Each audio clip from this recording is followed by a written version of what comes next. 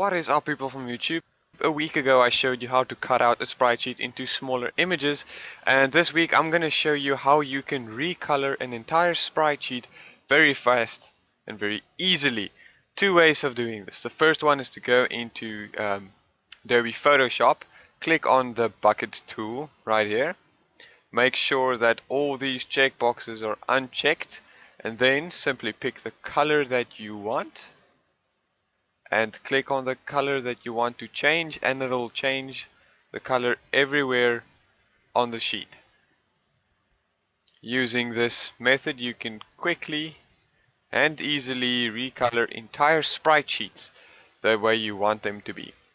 The other way, of course, of doing this is in Paint if you don't have Photoshop. It's a little bit trickier, but easy. I'm just going to do this with two sprite sheets.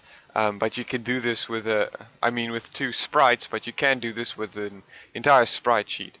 Okay, so I'm just going to extend the canvas here, select the square tool, make the line size doesn't really matter. I'm just going to make it small, and then make a block like this. Okay, so the color that you want to remove. First, click on this eyedropper. Okay, then pick the color you want to remove by right clicking on it. So I'm going to take the lightest blue and I'm going to remove it. So I made that my secondary color. Now pick the color one again and then choose which color you want it to be. I want to make that blue, that red.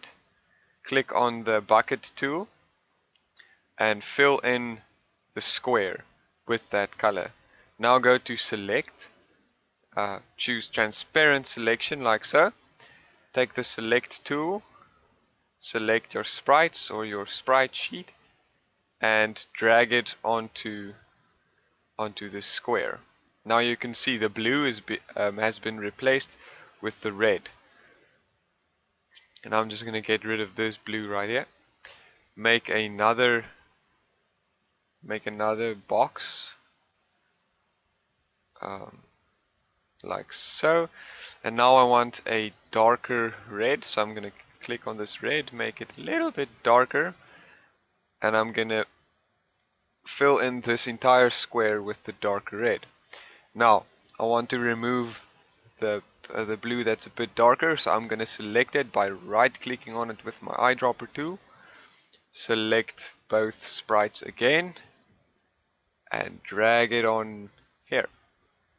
Now all you do is choose the color you want again, and then you can reuse the first square.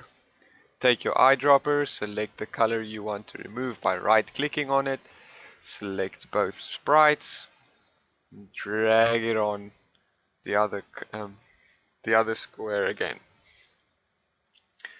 That is really it. That is how I recolored my sprite sheets before I had Photoshop. With Photoshop's of course a lot easier, but if you don't have access to Photoshop, you can do it in Paint, which all computers have if you're running a Windows. So thank you very much for watching. Hope you found this tutorial helpful. If you did, feel free to leave a comment, a like, or even subscribe for more tutorials. Thank you, and I'll see you next time.